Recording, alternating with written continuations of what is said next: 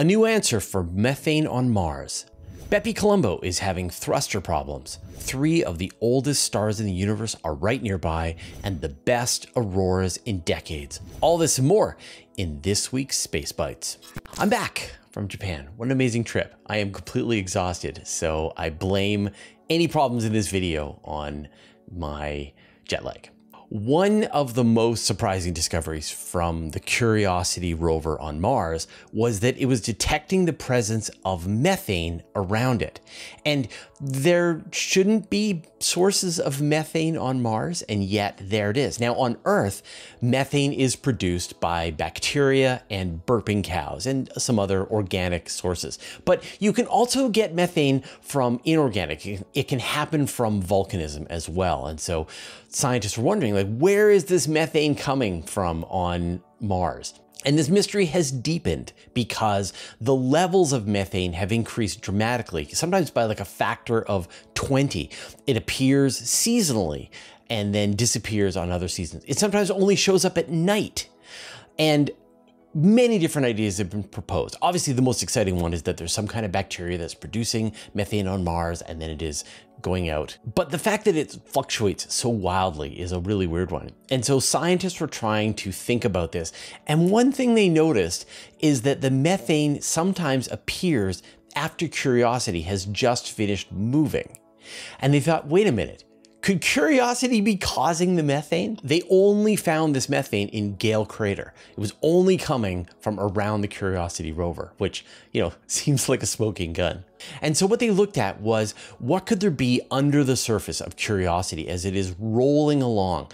And they realized that there could be a thin layer of salt produced by the perchlorates in the regolith on Mars. And as Curiosity rolls across this salt area, it sort of cracks the seal, presses it down, and any methane that is trapped underneath the regolith can then escape and form this cloud around Curiosity. There's some kind of fart joke here, but I haven't really been able to put it together. But what is the source of that methane? Well, that's still a mystery. So there could be some bacteria underground that's producing methane. There could be some inorganic process, some volcanic process that's producing the methane. It's building up in a layer underneath this salt layer. And then as Curiosity is rolling across, it's pushing it down, cracking the seal. You get the methane release. And of course, it's detecting methane all around it. It's a great idea. I really love it. Who knows if this is the right one to explain the methane mystery on Mars. BepiColumbo is having problems with its thrusters. So this week we learned that the European Space Agency's BepiColumbo mission is having a problem with its solar electric thruster.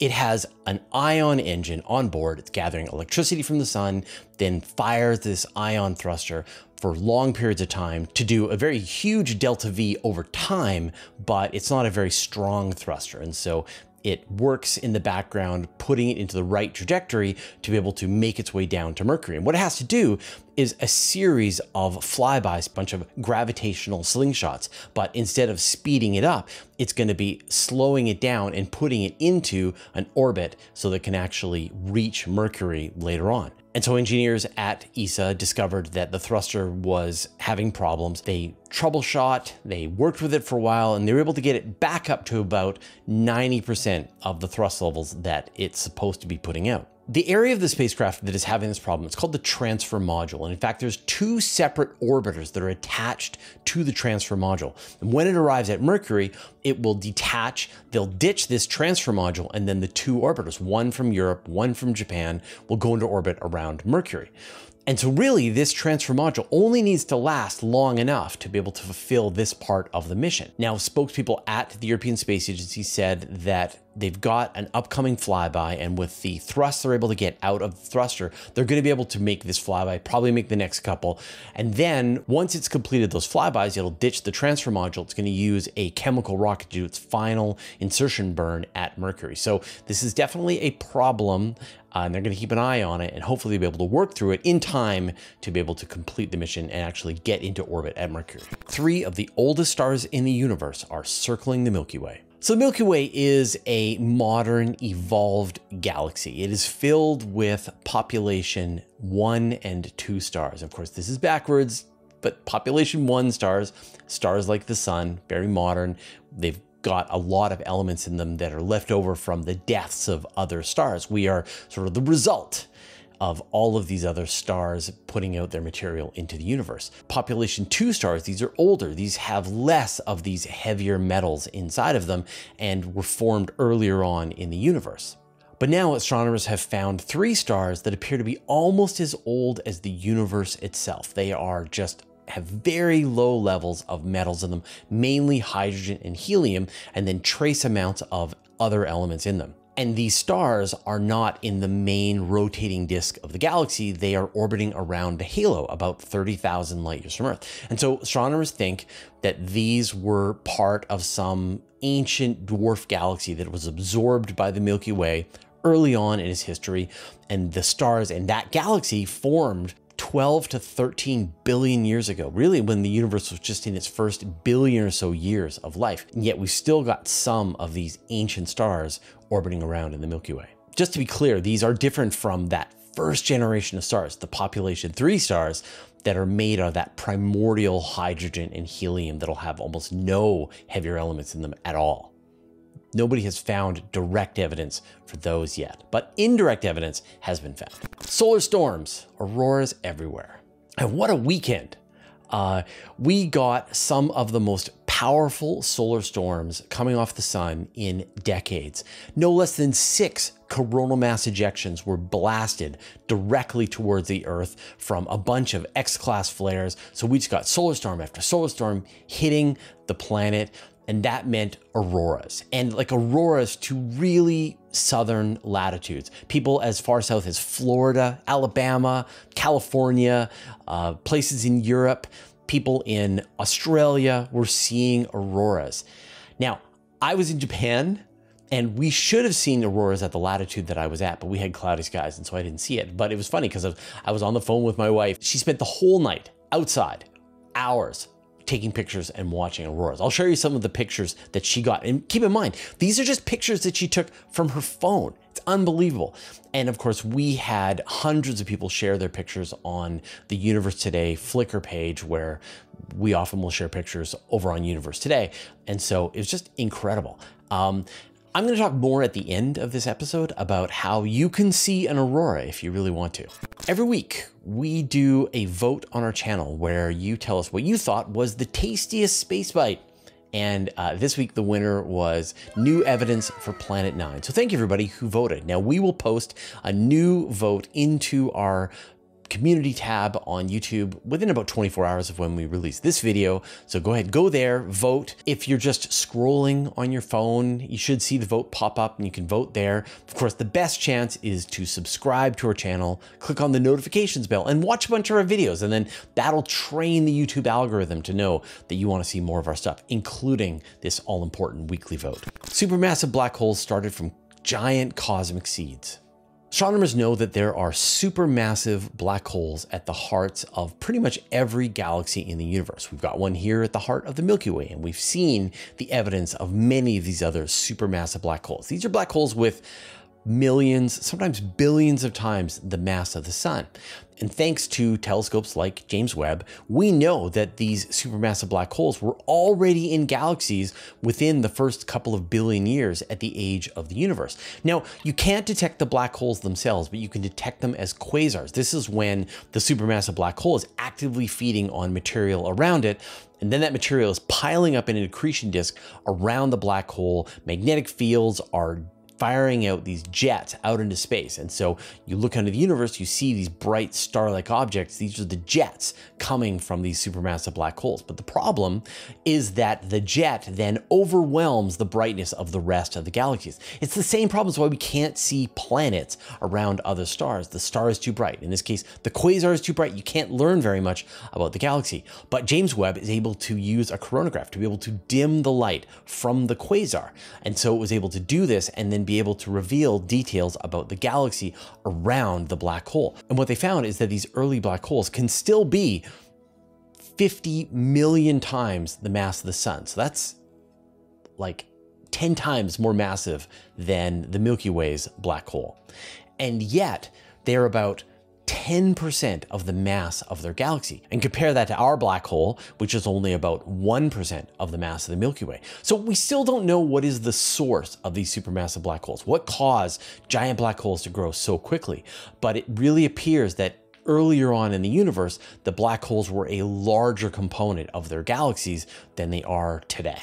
A star became super bright, and now we know why. In 1937, astronomers noticed that the star Fu Orionis became about 1,000 times brighter in the sky. And this was a mystery, and they didn't know what caused this brightening. And in fact, they've gone on to find other stars that have had the same process. And now they give them this generic term, Fu Ori. I know, it's hilarious, right? Fu. So why did this star brighten by a factor of 1,000? Well, we've got a few clues. So one is that the star is only about 2 million years old. So it's very young, which means it is probably still pulling in gas and dust, accreting material so that it can actually complete its star formation. And so astronomers used ALMA, the Atacama Large Millimeter Array, and they were able to observe the region around Fu Orionis. And they were able to see that there is this accretion disk around the star. And so what they think is happening is that gas and dust is falling down into the accretion disk. It builds up a bit and it becomes unstable. And then some of this material then gets closer to the star, heats up, causes this flash, and then over time, as that material gets absorbed, gets burned up, it then settles back down, and then the process continues again. So still no concrete explanation for exactly what's going on, but it has something to do with the accretion disk around this young hot star. Now I want to share two amazing images from the Hubble Space Telescope. You know, James Webb gets all the love, but Hubble is still a phenomenal telescope and produces just some amazing images. So the first is a lenticular galaxy, and this is NGC 4753. And this galaxy, you're seeing it kind of edge on, and then there's this almost like wispy cotton candy, like strands of material surrounding the galaxy. And so what astronomers think happened is that a dwarf galaxy was consumed by NGC 4753 and torn apart into these strands of material that are then surrounding the galaxy. It's really cool. And second image is of a T Tauri star. It's actually a triple star, so 3 stars together. It's designated HP Tau, and then the second star is HP Tau G2, and then HP Tau G3. And so these 3 stars are all very young, probably within the first 10 million years of age, and they're putting out intense radiation, which is then striking the nebula material around them and blowing it out, creating this giant cavity around these 3 stars. And yet also this radiation is heating up the material. You're seeing the reflected light off of the stars in the nebula material, which makes it glow in this sort of blue color. Beautiful image, and sort of tells us a lot about the earliest stages of stars. Now, we cover a bunch of stories here on Space Bites every week, but in fact, we're covering many more stories over on Universe Today. And I write them up as a weekly email newsletter, which then you can get more information on our website. So for example, here are 3 stories that you're not going to get on Space Bites, but you will get in the newsletter. Astronomers try to directly observe an exoplanet at Epsilon Eridani, but no luck. A field of rocks that was formed in an ancient lake on Mars, seen by Curiosity. And maybe clashing galaxies create this weird thing called odd radio circles. Now, as you're watching this video right now, I am just wrapping up the latest episode of the newsletter, and I am then going to send it out to more than 70,000 people. The newsletter is completely ad-free. You can unsubscribe anytime you want, and I write every word inside of it. So if you want more space news from me and the team at Universe Today, go to universetoday.com/newsletter to sign up. All right, I'm going to talk more about maximizing your chances of seeing an aurora. But first, I'd like to thank our patrons. Thanks to Abe Kingston, Andrew M. Gross, Dennis Alberti, Dougie Stewart, Dustin Cable, Jeremy Mattern, Jim Burke, Jordan Young, Josh Schultz, Mark Anstis, Modso, Paul Rohrbach, Stephen Krasaki, Stephen Feiler-Munley, and Vlad Chiplin, who support us at the Master of the Universe level, and all of our other supporters on Patreon. So I missed this latest batch of auroras, but I've seen them in the past and they are mind-blowing. And I think for a lot of people out there, they saw auroras for the first time. And then there's probably a bunch of you that are watching this right now who live in the parts of the world that saw auroras, but you didn't see them.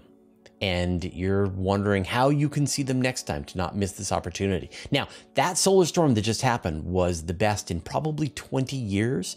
And so we don't know if we're going to get another set of solar storms as good as what we just had, but we are approaching solar maximum on the sun. It's probably going to happen next year. So we're going to see more frequent aurora activity leading up until we reach that solar maximum and on the other side of it. So for the next couple of years, it's really good aurora season. So here's how to maximize. So the first thing is keep an eye on the space weather. Understand what is the level of space weather that needs to be happening for you to be able to see auroras roughly in your area. The next thing is have a place that you can go to be able to watch the auroras. You want a place that gives you a view, if you live in the northern hemisphere, to the north. If you're in the southern hemisphere, a view to the south. You want to be able to have as dark skies as possible to get the best aurora experience. And then you want to find some kind of aurora alert application. There are apps you can put on your phone. There are websites that'll send you an email when the geomagnetic activity in your area has reached the point that you could see auroras. Now, I don't have any recommendations. They come and they go. So just like do some searching to find something that will give you that kind of alert. And then the last part, and this is maybe the hardest, is you have to commit. You have to say, okay, there is a high level aurora activity. There is a chance that I can see them. I'm going to go to the place where I'm going to try to watch them. And most likely I'll see nothing. But maybe I'll see one of the most incredible things that I've ever seen in my whole entire life. And so it's a risk, but it can really pay off. All right, good luck to all of you as we approach solar maximum. We'll see you next week.